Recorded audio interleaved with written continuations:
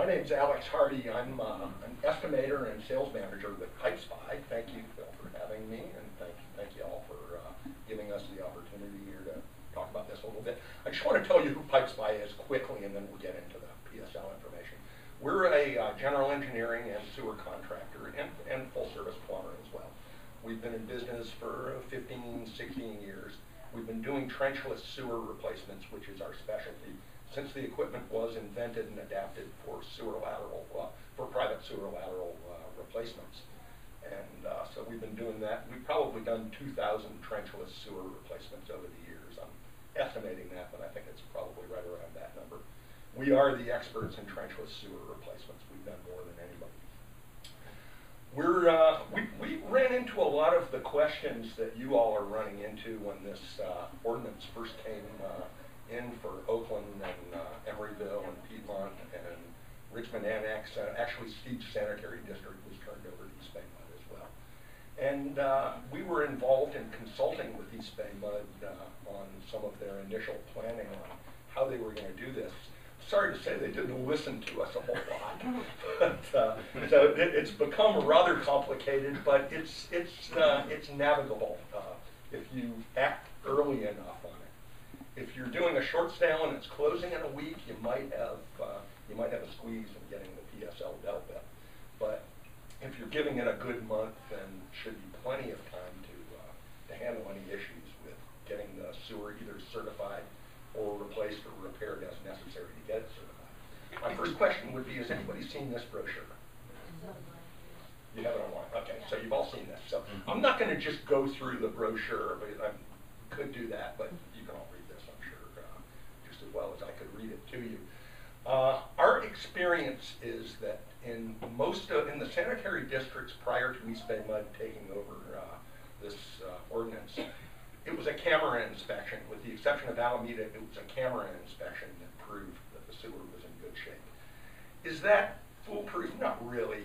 You put a camera in an old cast iron sewer line, it may look good, but it might still be leaking. East Bay MUD has determined, after talking to a lot of contractors, that the only way to really test to see if the sewer lateral is either holding air or water is not leaking is to conduct either a air pressure test or a water exfiltration test. What that involves is, the water exfiltration test involves putting a riser, in other words a piece of pipe, a 5-foot piece of pipe on a clean out at the house, putting water in it, and then you have to plug off the sewer at the main, upstream from that clean out if there is a portion that's upstream, and in any branch connections. So if your sewer's coming down from the house and you have 3 lines tying in, you have to plug all those off. And then you can either do the air test or you can put water in the riser, and then the inspector will just look to see that the water doesn't go down or that the air pressure doesn't go down on the pressure gauge. So that's their reasoning behind that, is that's the only thing that truly shows in the sewers going to hold pressure. Clay pipes, I've heard of one that passed. It was brand new. It was 12 feet long, and actually the contractor who got it to pass, he said he might have fudged a little bit, but he felt badly for the home. But it was brand new. Clay always won. Cast iron doesn't always pass.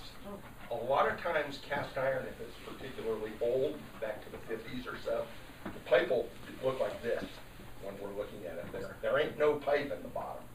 Often you'll see sort of a little trough in the bottom of the pipe. And what that implies is that there's been some standing water in the pipe. Maybe it's not sloped as well as it should be, or there's been a blockage. It's caused the pipe to rust out on the bottom. So don't always assume when your client tells you that you have a cast iron pipe that it's going to pass. There's a good chance it may not. Now here's the complexity of doing the East Bay MUD test is we have to run our camera, and then we get a sense, oh, I think this could pass. Then we set up for the test. Now in terms of how much the test would cost, it's difficult to say because it depends on how many connections there are at the house. If it's just your typical like 2-bedroom house that has a sewer coming out the front and it goes out to the main right out in front, so it's A to B, then simple enough to do the test. There has to be a clean out at the house. There has to also be a clean out at the curb. Do we all know what a clean out is? Anybody not know what a clean out is? Access point to the sewer. So you have to have those 2 cleanouts, which are required per city code anyway. And then we're able to push a balloon down. It's an inflatable balloon, a test balloon. We push it down to the main and inflate it. And then we take one up the back and push it up into the house about a foot and inflate that. Then we can conduct the test and see if the line is leaking. If it's an involved property, if there are a lot of connections, for instance, if the lateral runs down the side of the house, sometimes they wrap around the back of the house, particularly in old big homes. I've seen as many as 9 connections at a house in Alameda at an old Edwardian. And the sewer lateral wrapped almost 3/4 of the way around the house. In that case, to conduct a pressure test, and the pipe wasn't in good shape, so it wouldn't have mattered anyway, but in order to conduct a pressure test on that, we would have to excavate at every branch connection and plug the lines. So that's where you're hearing sometimes these inspections can cost, $700, $1,000. Yeah, I could even see it costing more if you had to install 4 cleanouts, 5 cleanouts just to conduct the test. So that's the difficulty in giving you a price. When we get a lot of calls, how much will it cost to do this test? Don't know until we look at it. We can tell you that it will be $150 to do a camera inspection. But beyond that, it's very difficult for us to say without looking at it, seeing what kind of surfaces we might have to excavate through, because that's the importance and cost on sewers is the surface that we excavate through, and the depths to which we have to go. So that's, bear with us when you call in. I know it's frustrating for a lot of people when you call in and you want to know what's this going to be and how much is it going to cost. We don't know till we look.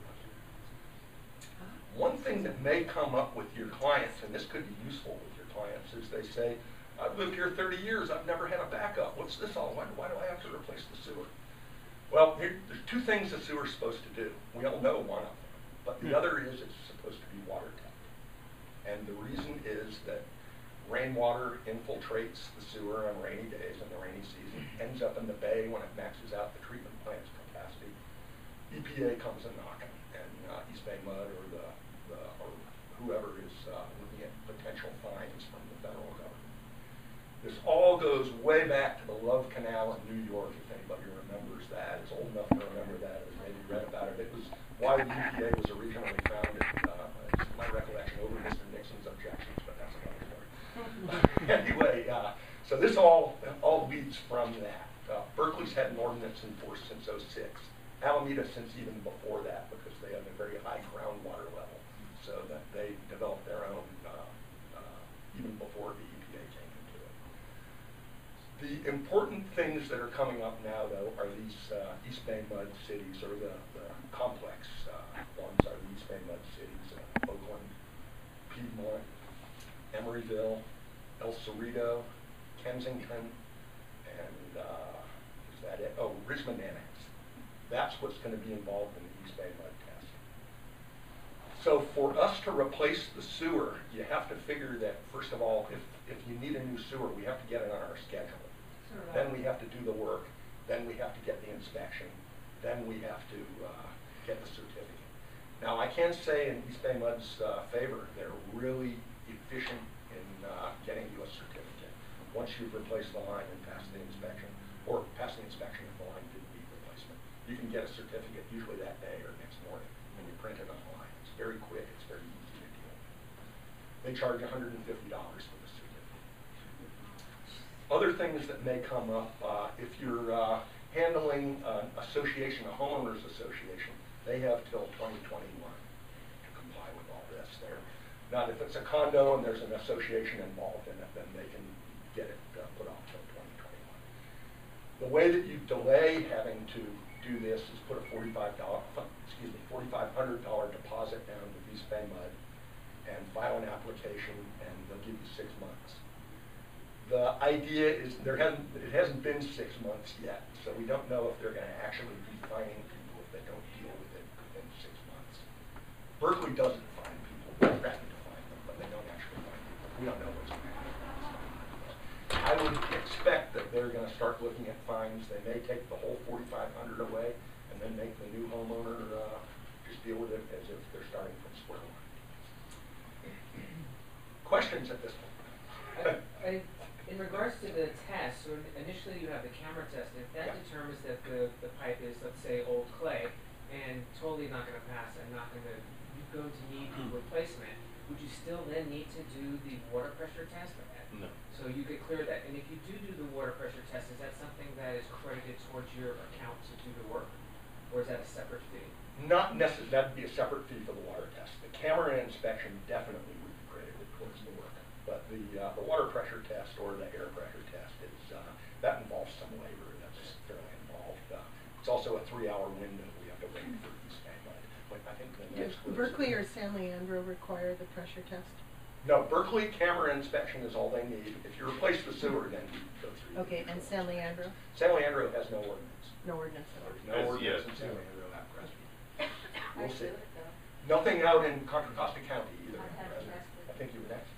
Yes, if lateral was replaced, say, 7 years ago, my understanding is that it would be exempt. What you can get is an exemption certificate that is good for 10 years from the day it was replaced. Okay, and what documentation do you need to provide for Signed that permit. month? Signed permit. What? A signed Signed permit. permit. Signed permit. Yeah. Proof from the city that it From was the done. city. And And then work we'll- description from the provider? I'm sorry, what? Do we need to provide a work description from the? Not really. I think just a signed permit should be adequate for them. That's Just what so you they're sure. understand, the permit that's requested is for a sewer lateral replacement. And when it's signed off, the city inspectors come out and said it's been installed to code. Right. So that's all East Bay Mud needs. And what if a permit was not obtained? Then you have to- Then you don't have proof. What's that thing? The thing about a permit, it's a good question though, about a permit, if a permit wasn't obtained, I don't think there are any cities going back trying to catch people for doing work without permits. They want to know what's going on from this point forward. So if your client's concerned about that, don't worry about it, it's not going to happen. And on the other hand, if it was done without permit and you have a camera test in Berkeley and it's clear, that's all you need. You get 10 years. And in Oakland, you need that test. And if it's cleared, that would all be all that was necessary. The difference between Berkeley and Oakland, one difference is that if the line's already been replaced or if it passes the camera inspection, you get a 10-year certificate as opposed to a 20-year if you replace the whole line in Berkeley. East Bay Mud areas, it's a 20-year certificate if you replace the whole lateral. It's a 7-year certificate if you do a partial replacement or if it passes the test. And again, if you prove that the line has been replaced in the last 10 years, then you get a provisional certificate or an exemption basically until such time as that 10 years expires and then the house goes on the market. How much does the exemption cost? Raise your hand. That's $150 for the exemption. And then, and also if you're putting the deposit down, the $4,500 deposit to get a delay on it, then you have to pay $150 as well as the $4,500. But when you eventually go to get a certificate, as long as it's done within that 6 months, they'll apply that $150 towards the certificate. If you wait over 6 months, you got to pay. I'm going to help you. Yeah, but That pressure test seems like it's more designed, unless there's a clog, for water seeping in than it is for water seeping out, because it's running down by gravity and not under pressure. So that's what I'm asking. You tell a client, you'll say, why the pressure test? Because stuff just runs down. Either water, either the infiltration test, Yeah. the water test, or the pressure test is just what they've determined to be what will tell them if a Yeah, sewer is but going that to be. pressure test, I think, would answer the latter, the infiltration question. I think that's what it's designed for. They might answer. Either one they've found to be effective. But when we determine which one we're going to do, it's basically what's going to be simplest to do. No, what I'm getting Simple at enough is to the put pressure that you're getting in a pipe is from the hydrostatic pressure Yeah. in the ground. You're not getting any pressure from inside the pipe because it's running by gravity. Right, yeah. Yeah, Yeah, no the pressure's only, the air pressure's only 5 pounds. Yeah. The water pressure is 5 feet of Bill? Can you bypass all this and just go ahead and have a trench put new trenches line put in without any inspections and just go for a permit? I would at least look at it with a camera to see if it needs it, unless it's already been done or you know for sure that I'd it say needs done. But yeah, you can it's bypass all that. 15 or 20 years old. Sure. It ain't gonna pass. Yeah. Not your, because Likely the it way won't, yeah. there's roots growing in, the roots gonna Sure. take the pressure out, and that's gonna go suggest on that is have somebody's gonna have to run a camera anyway to lay the job out, to find out where the pipe is located, how deep it is, and what surfaces it's under, whether it's concrete or whatever. So it makes sense to run the camera first, to lay it out, and then if you have us do it, we'll apply the cost towards the job. What's the cost per foot on trenchless? We don't price it based on footage, not like an open cut, in other words, a trenched sewer where you have your $300 a foot, whatever price people are charging for it. We find that the important factors in pricing a job are surfaces through which we have to excavate, concrete, asphalt, grass, beautiful garden, flagstone, whatever, and depths to which we have to go. If it's A to B sewer lateral that's 3 feet deep at the house and 5 feet deep at the curb, pretty simple, pretty straightforward. If it's 9 feet deep at the house because there's basement plumbing, then that makes it quite a bit more involved, and that's how we price it. Oakland Hills don't have cleanouts at the street. Most are directly to the main. If it's a backyard main, yeah, that's So correct. that means you have to put a cleanout then?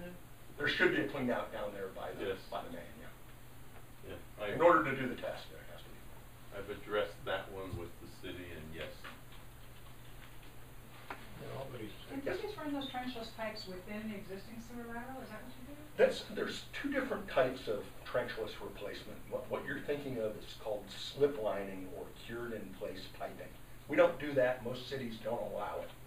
Berkeley does under very selected circumstances, and El Cerrito does on moratorium streets, if you know what that is, where you can't dig in the street.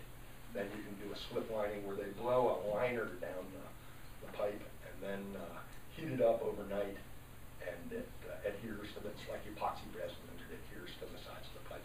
Works fine. It diminishes the capacity of your pipe a little bit by about that much, which is not great. But one of the problems is it doesn't provide a very good connection to the main. There's no substitute for digging it up. So the type we do is called pipe bursting. What we do is let's say you're replacing a line from here to here, a sewer from here to here. You dig a hole here, dig a hole here, pass a cable that's about that big around through the existing pipe, and you pull a bursting head through the pipe. We exert up to 30 tons of force hydraulically and pull this bursting head through. It cracks the clay pipe or even cast iron, moves it out of the way, but it stays in the ground and acts as the quote firm bed unquote for which the code calls for the new pipe to be done. And then the bursting head has the new high density polyethylene pipe attached to the back and pulled right in. The high density or HDPE pipe is effectively seamless except at cleanouts and connections at the house. It comes in 20-foot sections and they're butt fused together. They're heat fused, essentially melted together, and they'll last. The manufacturer says 50 to 100 years is what this pipe is made for. I'm not going to be around to worry about it. I've never seen a problem with it fail in 15 years. Is that a new It was tube installed so we properly. can watch? I'm sorry? Is that a new tube so we can watch? You know, you probably can find Probably that. could. That would be See something a good search to do. Yeah, we have an animated graphic on our website that I invite you to look at. We've got some updating to do on our website. We're working. Is that a pipe spot?